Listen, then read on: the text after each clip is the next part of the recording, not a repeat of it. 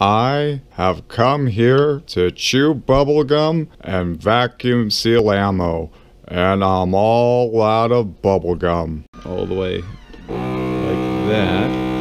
Whoa.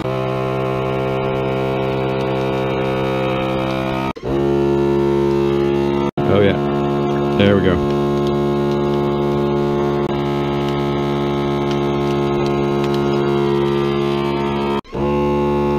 Okay.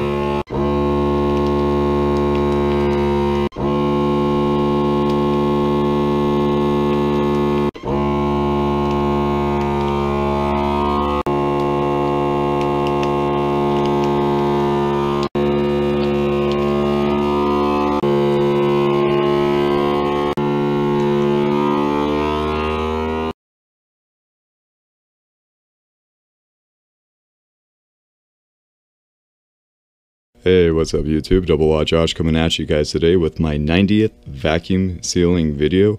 And today we're going to continue with this American Eagle 5.56 62 grain green tip that I showed you in the previous videos. And so to begin, we got to take some measurements, of course. Here's the bag from the previous video.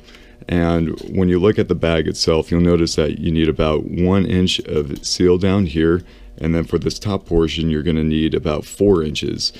Alright, so the next thing you want to do is measure the cartridge itself. So let's go ahead and take one out and let me show it to you guys. And I know a lot of the viewers out there are already very familiar with these. But when you measure just the height, you'll see that it's about 2¼ inches tall. Alright, so when you take those three measurements, you know, the 1 and the 4 inches from the bag itself plus the 2¼ from the cartridge itself, you're going to come up with 7¼ So that's how much we're going to cut from our roll of bag up top here. So let's go ahead and do that.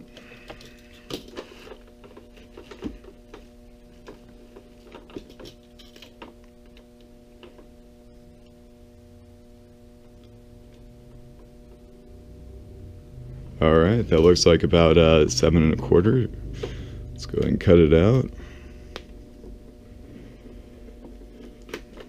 Alright, let's look at the cut. Looks pretty even.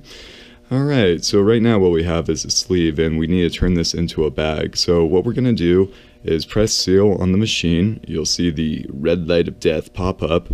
And then when you look at the piece of plastic itself, you'll notice that one side curls down. And if you're not sure which side curls down, you can always see which side is more transparent or smooth and which side is more textured. So the smooth side is the one that's going to be facing downward. So let's go ahead and feed it into the machine, just like this.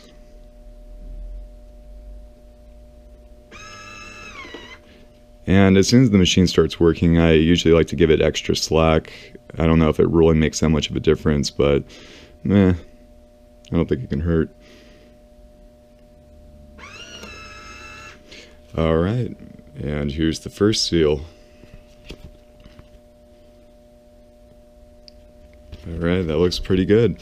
Okay, the instructions say to wait at least 20 seconds between seals, and right now it's 5:59, and so, you know, while the machine's cooling down, I'm going to go ahead and just start loading up cartridges inside the bag.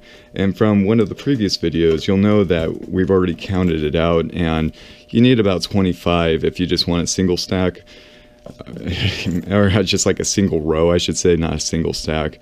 And the other thing I'm doing is like flipping them upside down so that they're facing opposite directions. That way you don't have too many like spikes poking up like that that could like puncture the bag later on. This way they're a little bit better cushioned and they fit a little bit better and it's a little bit more flat. Anyway, I'm going to go ahead and load up this bag with 25 cartridges. And the last thing I want to mention is I'm going to just leave the smooth side down, this transparent side down, because when I'm ready to feed it inside the machine, I just want to be able to just kind of like, you know, kind of like glide it across the table like that, not really have to pick it up or anything, because the cartridges do move around quite a bit. So I'm gonna go ahead and put 25 in here, and of course I'm gonna speed this up. I really doubt anybody wants to watch this.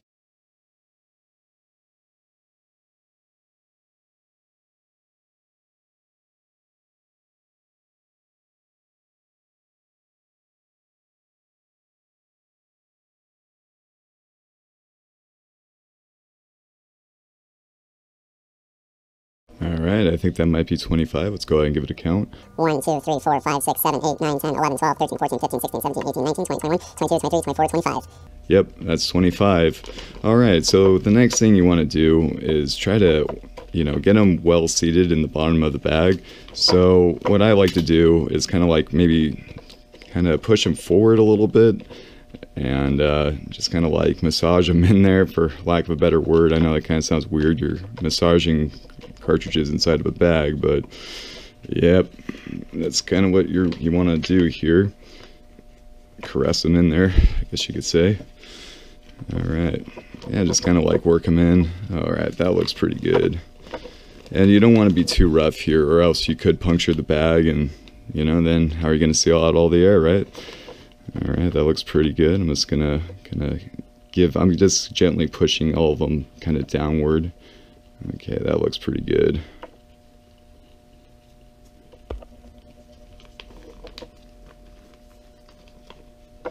All right, I think we're good to go. All right, so the next thing we want to do is, normally you would want to check your time and make sure at least 20 seconds have passed, which, this is really uncalled for, but 6:04:16 on the second hand. And so we're ready to feed it inside the machine. And just like I mentioned earlier, we have the curled side down, the transparent side facing the bottom. And what I like to do is give the cartridges a good little give the bag kind of like a good squeeze, or pinch the sides here and pull the bag nice and tight, as close to the cartridges as possible. And then I'm going to feed it inside the machine, and as soon as the machine starts working, I'm going to shove the whole thing forward to, again, give it as much slack as possible. So let's go ahead and do that.